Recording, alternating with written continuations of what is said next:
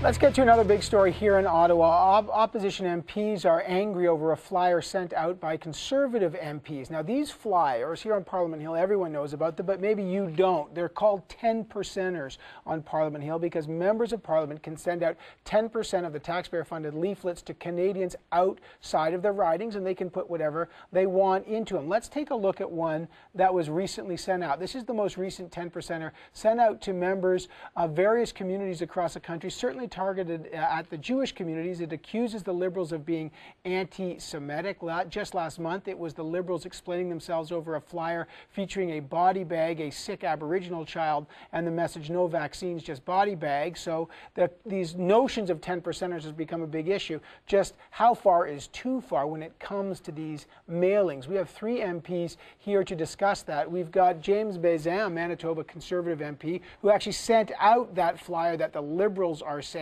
accuses them of being anti-Semitic. Thanks for being here. Joe Volpe, the Liberal transport critic, he's here. Nice to see you. And Libby Davies, NDP House Leader, is here. Good to see you. Let's start with you. Tell us a bit about this 10%er and why you think this was certainly within your realm to send something like this out. Well, all political parties, as you already said, participate in this 10%er program.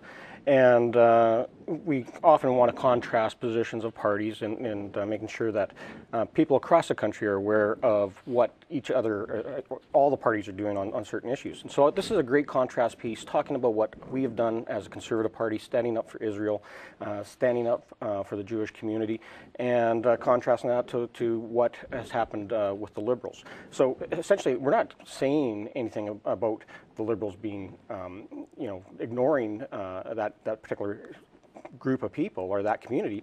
What we're saying is this is what their actions have been, and this is what you need to know what they're doing when they're traveling abroad or they're speaking across this country. Now, let me just, as we're talking here, Jerry, why don't you just put up this 10%er and just so people have an idea of what's in it and what's in it. And as we're talking about it, Mr. Volpe, as we look at this 10%er on fighting anti-Semitism abroad, on fighting terrorism, on support for Israel, what's the problem with it? There's a problem. It's a wedge issue. It isolates a particular community away from other communities on a religious ground and an ethnic ground.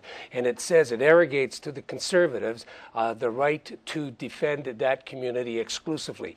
And secondly, it does it by pointing to issues that reflect change in history, arrogate issues that have been part of governments of Canada history, and it misinforms and misstates it downright lies. Okay, well, what do you say? Well, let's just what do you think is the lie in this? Well, you've got the item up, and you see, for example, in the very first item, it accuses Liberals of willingly participating in an overtly anti-Semitic conference.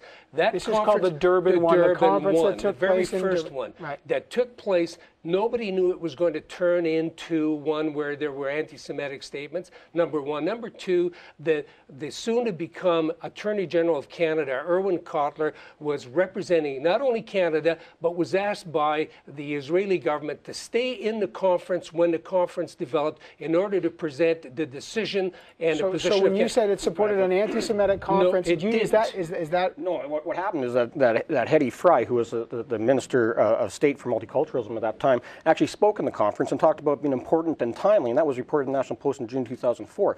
So they had a chance to walk out. Other countries, when there started to be all sort of anti-Semitic, anti-Israeli comments in Durban made, they turned around, they walked out. Canada stayed under the Liberal government. Okay, and the Israeli government. Just let me just Libby, I want to bring Libby in, but hold on. Because I think the issue here is that the Conservative Party is using 10%ers to divide communities. All parties have taken a very strong stand against anti-Semitism. This is something that is well known for individual members, for political parties. Of course, we speak out against racism. But there are some pretty specific. They are deliberately using this legitimate means of communicating with constituents across the country to divide communities. But let's be honest. Every party uses wedge issues to go after communities. I guess the question is it accurate or not? I mean, Mr. Volpe, here you hear Mr. Bezan says overruled defund. Pardon me? Okay, go ahead, sorry. I'm just got to make sure I'm reading it. What's the actual text there? Overturned defunding of Hamas. I can barely read mine. You know, yeah, but I'll tell you, is that true? No, can I just read? I just want to read this the actual statement here. It says opposed defunding of Hamas and asked Hezbollah to be delisted as a terrorist organization. Is that true or false? Well, it's nonsense. Like our then Minister or Solicitor General Wayne Easter, who's still a member of Parliament, presented Hamas and Hezbollah for listing as a terrorist organization. And understand that what that means as well is that those two organizations can no longer receive Canadian funds. So is that true? So did you? You got to remember, and they were though, silent when we did that. You have a Liberal government that did some good things when they're in government. They come into opposition, they start doing some really ridiculous statements. And so when Stephen Dion was a Liberal foreign affairs critic before he became leader of the opposition, he actually said that we need to maintain the funding after we cut it. After the Conservative government said we're going to cut the funding to well, Evan, as you can see, this said debate could go back and forth and on and on. I think the issue here is the use of these what we call 10%ers. But should there be regulations on what you can say? One is, I think they are a legitimate vehicle for MPs to use, but I think there is an issue about the content.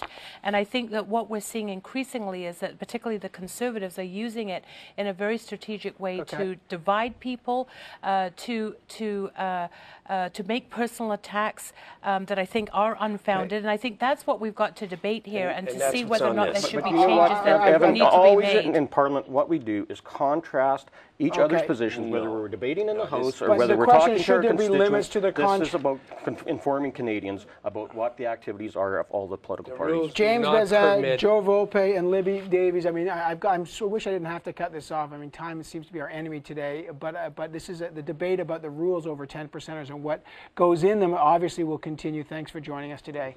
Thank you. I cut you off. There's only 10% of the argument we've heard. Stay with Power and Politics. We'll check in with Rosemary Barton when we come back.